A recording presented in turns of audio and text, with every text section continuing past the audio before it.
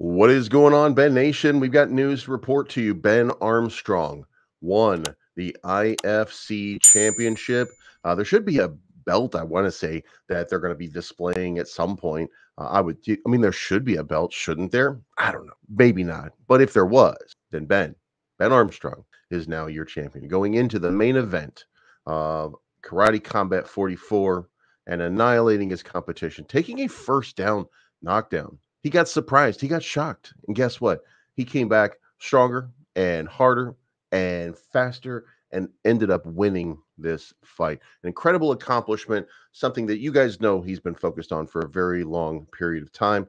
And more light, shout out to him, but he represented everybody who's been attacking Ben Armstrong for the last, I want to say, 6 to 9 months as the heathenous, villainous dirtbags that he formerly associated himself with, tried to and are attempting to steal his company from him. But did you notice something in the title of this video?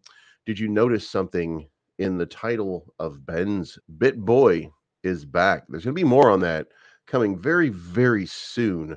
But I think it should be of note that I'm not scared of you, Carlos. Neither is Ben. Neither is anybody for that matter. There's a lot going on, a lot in the background, and it's going to be a really fun time. So without further ado, let's get into the chart action. Let's get into the price. Let's see where we kind of fit in. The U.S. market hasn't really been open.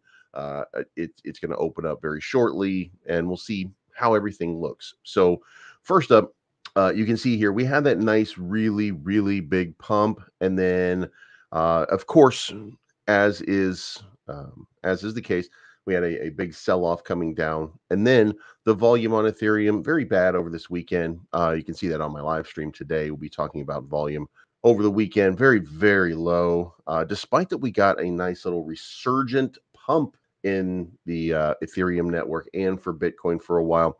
Not sustained, but still really good. And I think that, Ethereum is sitting right around the local high right now. Gas fees pretty high. A lot going on, but not volume wise. We're not getting a lot of trading happening over here on the broader chart. I mean, we did exactly what I said we were going to do. Now, I do expect this reversal here to happen. We've tested now the 100 MA. So reversal here, of course, is imminent. And since we're minting, as you can see right here, as we just continue to move up a little bit each time, find that bottom. So I think that we're going to end up pumping above this previous one right here. I think you'll be hearing a lot about things going on in the background over the next couple of days. You're going to get kind of an idea of what's happening in the Benverse, if you will. And your leader is going to take his victory lap. You should see it on his live today. A lot of good time was had by all. And also, I do want to point out, Ben came out with, I pride myself on being an effective speaker. I had a victory speech planned, thanking Stake, join Bencoin, Doghouse Boxing. I'm going to tell my kids I love them for once.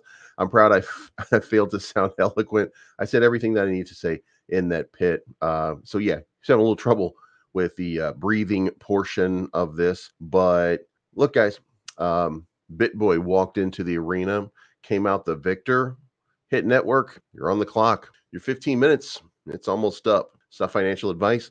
My name is Bleaves. I'm always right. Check me out today on Spaces, where we'll be talking a little bit more in depth about what happened over this fight and this weekend. And see you again soon.